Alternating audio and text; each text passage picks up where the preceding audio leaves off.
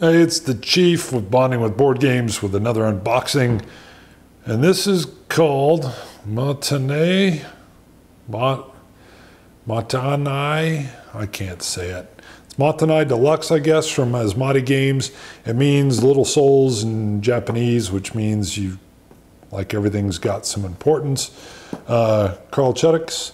And I happen to have Glory to Rome, black box. I know a bunch don't. This is supposed to scratch that itch for you. Now, it did come in shrink. I ripped it off when I first got it. I had a buddy of mine that was at Gen Con, and he picked it up for me. And once I opened it up, I couldn't remember. There's possibly a card in here that's messed up. And then I couldn't even remember what it was, so I just didn't even open anything further and figured, okay, I'll just do an unboxing first. So, rule book. Nice. Breakouts. Shows everything really clear, and it's got a nice interface that I like. It even warns you that you're going to have to play this a few times to kind of get the feel of it, unless you've already played a lot of Glory to Rome, and then you may not, well, you may have a shorter learning curve. It always takes me a few times to get back in the thing of it anyway, and I haven't played yet. These little, like player mats, man, they have a thick linen kind of finish to them. They're kind of thin and flimsy, but they've got this, if I can catch it in the glare, and I don't think I can, the linen finish is like a heavy texture. Like if you came running up and slid on this like a trampoline, you get one of those little rug burns.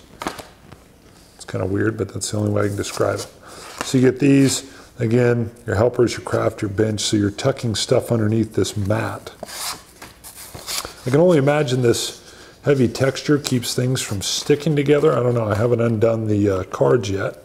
So, speaking of the cards, and I got the Deluxe, which comes with the extra deck, all right? But they're looking the same, so I'm just gonna open this one right now, because visually, they look identical. If I can get it open. Resorting to teeth, and apparently my teeth are very dull.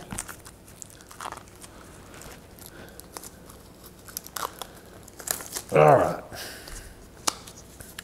So what do they look like? I'm going to go through these. That's kind of nice.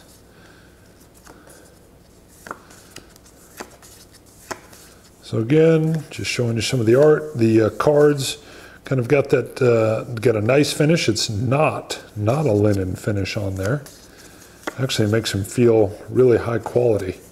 I don't know, like the thickness or white core or whatever. They don't seem top of the line. Good, good. Just flipping through these quick so you can kind of get a look. Got a nice feel to it. Missing a few.